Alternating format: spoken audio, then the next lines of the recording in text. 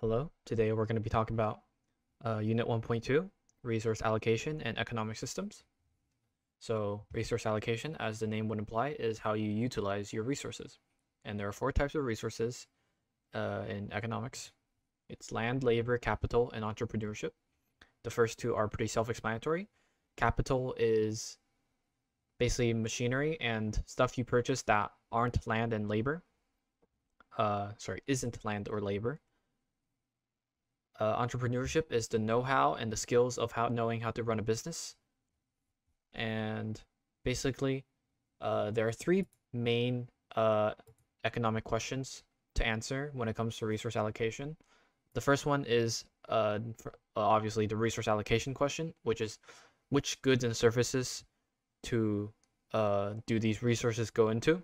So yeah, that's the resource allocation question. The second question is how to produce these goods and services. So this is a production question, and it's basically asking how what machinery and what labor we use to produce the product. And three is a distribution question. So it's who will receive these products, and that's basically asking who the target consumers are, who's going to be buying them, or who's going to be using the services. Now, on to economic systems. So basically, there are two economic systems that will be mentioned here. One of them is the free market, and the other one is the centrally planned economy. So another name for the free market is the capitalist economy, and the centrally planned is also known as a command economy. You've probably learned about these in your class, maybe in social studies class or history class. But basically, they were started by the free market. The concept of the free market is started by this Scottish economist named Adam Smith, and the centrally planned economy is started by a man named Karl Marx, who I believe is a German economist. There's a good chance you've heard about these two in your history class, and you probably learned about communism from Karl Marx and his ideas about how economy should be. But most of economics, at least for the AP courses, will be focused on the free market. But it is important to note that basically every country on Earth has sort of a mixed economy. And what a mixed economy is exactly what you think it is. It's a combination of free market and centrally planned. And I'll be going into what those mean in a second.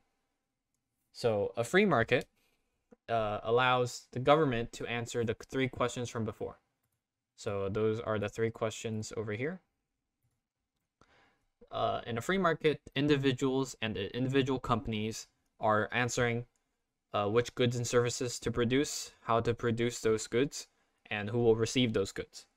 But in a command economy, it's the government who decides these three questions. They are the ones who are deciding which goods and services to produce and who will receive them, how to produce them, and all that. So a mixed economy is basically, going back to the mixed economy thing, a mixed economy is basically mostly a capitalist market, but the government will decide to intervene when it feels like there's something wrong with the system. An example of this that will be mentioned in Unit 6 of AP Macroeconomics is basically like when a company is causing pollution or is actually having a positive externality, which is the opposite of something like pollution, which is a negative externality. But I'm not going to confuse you with those terms right now because you don't need to know them yet. Basically, the government will usually intervene by taxing or subsidizing a system or a company. And the last concept I want to add is the idea of the invisible hand. So the invisible hand states that society will meet its goals as individuals pursue their own self-interest. I know that doesn't quite make sense, but it's actually really simple. So I'm gonna use a really common example, which is simply purchasing food. So the guy on the right here is going up to the hot dog stand to buy hot dogs. The guy on the working the hot dog stand is selling hot dogs to make money.